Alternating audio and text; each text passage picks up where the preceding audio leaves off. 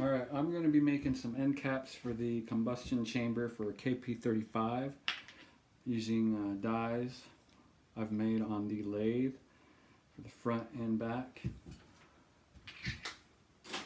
And this is what I'm making here, the end caps. Now this is a J50 basket, a used J50 basket, but this is that inner ring there and the front. Now what I'm doing on this one is I've already made the front for the kP35. I'm working on the back side, which is a lot smaller. It protects the back of the axle, the aluminum axle, from the nozzle guide vanes in the rear, all that heat. So I'm going to put a little bit of water, and actually I already did soap and water. I think that's good enough to help it slide so it goes in place and doesn't cut the stainless. This is a stainless sheet, by the way. 24 gauge, which is pretty thick. Should hold up well, and does, actually.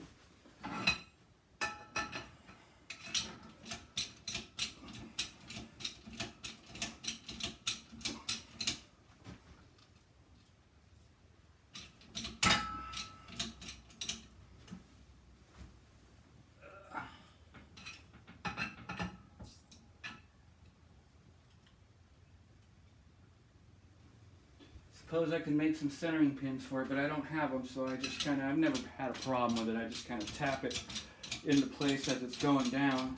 I'll loosen it, tap it a couple times, and then I'll carry on. You know, I'll make a small indent like I did just now. Let me do a little more. And then I'll back it off, make sure it's centering, and it is. And then I'll continue.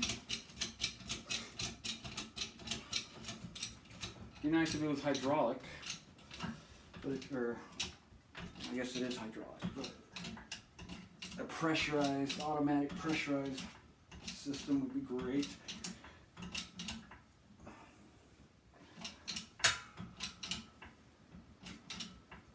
I'm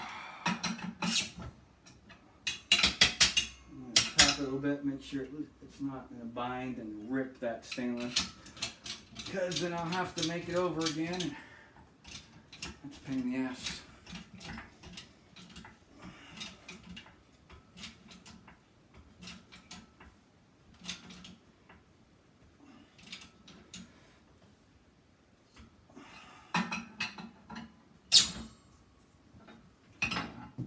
So let's see what we have here. It wants to come apart, so that's good. So there you have it. And we have the end cap, and you'll get it, and you'll cut it out with gloves on.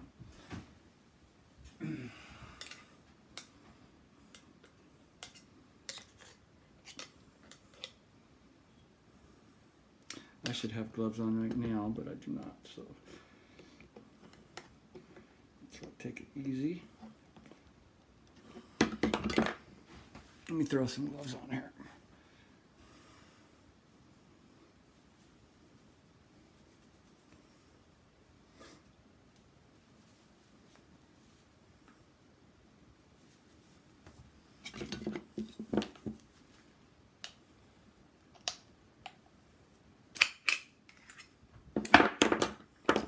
There you have it. Didn't come out very centered in here, but that's all right. You're going to cut it all out, drill a hole through the center, and tack it all together.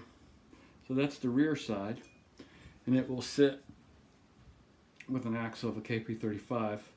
It'll sit right on there.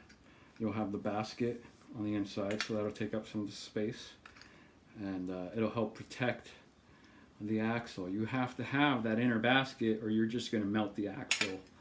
And I'll have to make a new one. But that's it right there. So it'll actually sit between this and this here.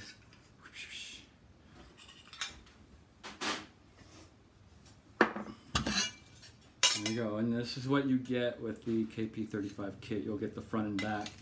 And then you'll also get pre-rolled inner and outer basket. And you have to cut them to size. You know, take a Dremel, make sure you get a straight line. Use hose clamps as you're building it to hold it all together. For example, this is a pretty big hose clamp, but you'll have it on here, you'll get it to size, you'll put it on the rear, where are we at here?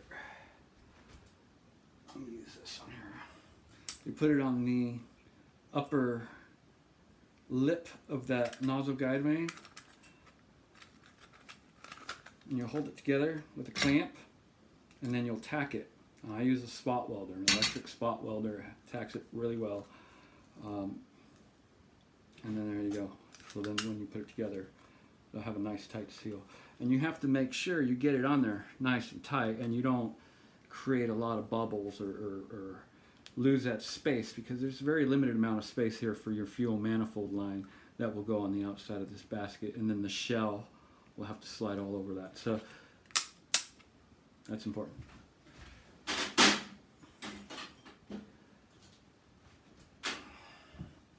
This here is a kP35, and so the basket will sit around there. And now you see it's a little long. You're going to have to cut it. You'll want to get it right below here.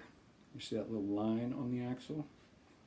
Right about in there, and you want air to be able to go on the inside. That's important to help keep your axle cool, and to inject some of that air on the inside of the basket. And I'll go over the baskets and how I make them and the theory behind them. I'm not a total basket expert, as they can get complicated and they're somewhat difficult, but there's a theory behind it. And basically what you're trying to do is create a flame gate on the back. You want to inject a lot of that cool air on the front of the basket, and then create a flame gate around the back to help that flame stay inside the basket. And you're also injecting that cool air, which will expand on its way out. So there you have it. And this is a kP35, about to head out. And it's not bolted together, but let's see. I've got some old bearings I use for tuning and whatnot, but there you have it. And it does actually spin without rubbing if I hold it without gloves on just right. But that'll come together when you're putting it together. As you start to bolt it all down, as you notice, the axle is also not bolted to the back of the diffuser, so it's all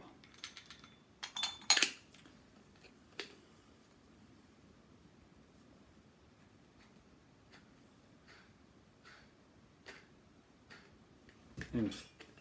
Bam.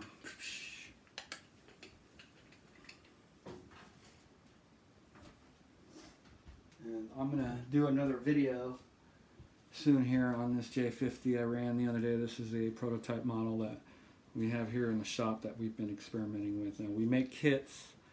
We don't put them together. You know, that's for you to do. If I did that, it would raise the price significantly.